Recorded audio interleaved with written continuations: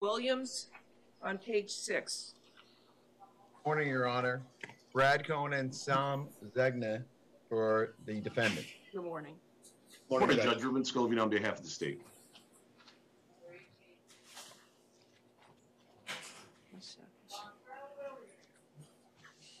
He's coming, Your Honor.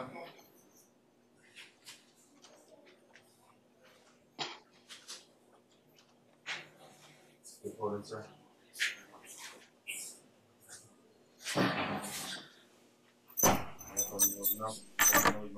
Okay, good morning. Mr. Williams, you were arrested pursuant to an arrest warrant. It was issued June 3rd. It's charging you with aggravated battery with a firearm. And you have two attorneys here, or is it, I'm sorry, two attorneys in the state. Go ahead. You want to announce again? Brad Cohen and Sam Zegna for the defendant. Right. Have you had a chance to review the arrest warrant? Yes, Judge, we have. Let's review as well.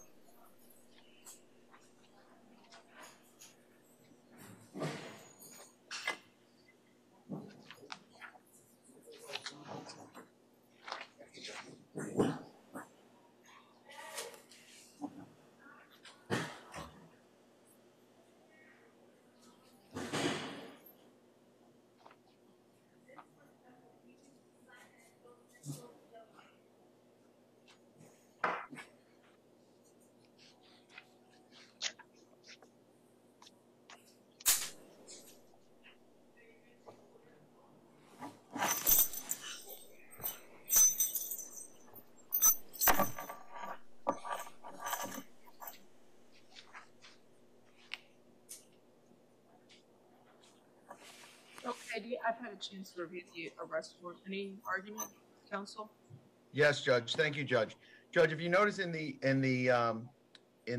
police report or the A form, it definitely isn't probable cause, in my opinion, for aggravated battery with a firearm. There's no intent shown in that document.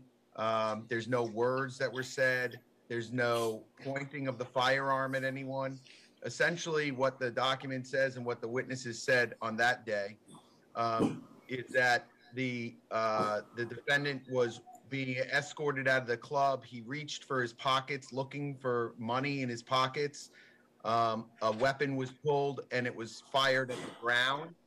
And after it was fired at the ground, allegedly the ricochet or whatever happened was one of the either security guards or an employee of the club was struck in his ankle. Certainly, it doesn't show up any intent to injure that individual. I think it looks to me like an accidental discharge, but even if we stepped it up from an accidental discharge and said it was some sort of reckless discharge, it still wouldn't have the probable cause to charge him with an aggravated battery with a firearm. There's no witness that says at least even a word that the individual would say, like, hey, I'm about to do something, or something to demonstrate some kind of intent other than an accidental discharge. It doesn't appear that there was anything that would have prompted some sort of intent from the defendant. Okay. All right, so let me hear from the state. Judge, the state disagrees with that version of the facts. I mean, this is pretty clear from the arrest warrant. What happened here was the defendant was angry because the victim in this case, who was a security guard, told him to put away his gun. He then grew angry. He pointed the gun at him and shot him. The victim specifically states in the arrest warrant that he had to move out of the way. He was directly shooting at him. The only reason he got shot in the ankle was because he jumped out of the way at the last minute. This happened in front of a club full of people. There's video of the defendant with the gun in his hand. He has a prior pending open case right now where he's also with a gun and two people were shot. So, Judge, we're going to be asking for no bond on this. And Judge, if I may, I'm not sure if you're reading the narrative from when the first police officer went out and took statements. But the first police officer that went out and took statements, it clearly says that he shot into the ground. There's nothing in the first statement that says anything about that he pointed it at anyone. And I don't know what the follow-up is, because all we have is the narrative, the police report narrative, that specifically says that there was something about money that fell out of his pants, and there was a witness, his name, I won't mention his name, but he advised security staff that he escorted the individual out, and the individual had a firearm out and shot towards the ground. That's what the independent witness stated. Yeah, Judge, and this is Sam Zane on behalf of Mr. Williams. 2 points of clarification here.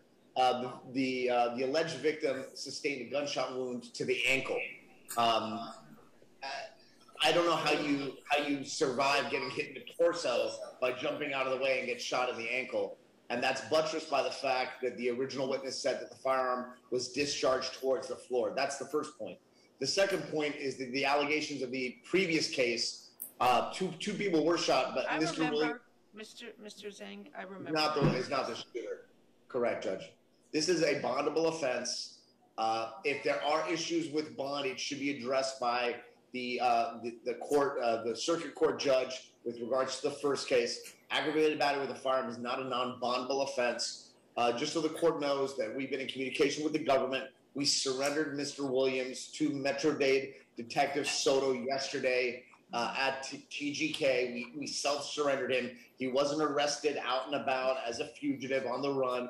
We self-surrendered him just like we did last time. He's not a flight risk. And we believe the standard bond's appropriate in this case, Judge. And Judge, if I may add to that, I mean, this is we've let defense counsel know that he was supposed to turn himself in last week.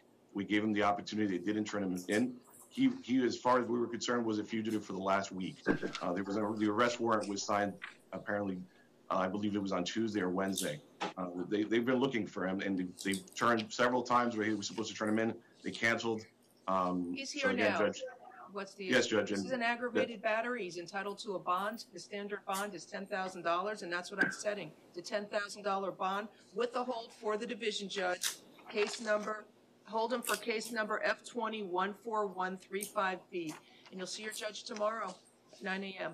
All right? Thank you. One other thing, I need to stay away from the Ruben. victim. Whoa, what's his victim's name or initials? Is it X? I'm sorry. There's a witness and a victim. No, Judge. The victim is initials ID. I as in N, D as in David. Okay. Chief, the victim's initials are FD. The alleged victim, Sam, come on. Can I have the Thank you, name, Mr. the name Zangler. of the initials of the alleged victim or what? FD, Judge. Oh, I have it here. Thank you. I didn't see it. You're ordered to stay away from the victim whose initials are FD. No contact with this victim either directly, indirectly, in person, in writing, by telephone, or through third parties. And you must stay 500 feet away from his home, school, and place of employment at all times. You want me to order him to stay away from this club as well?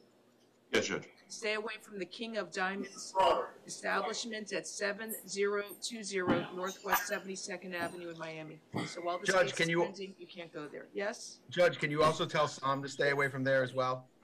She doesn't have jurisdiction for that, Judge. You have good lawyers. This is a serious matter, and you're going to see the division judge tomorrow.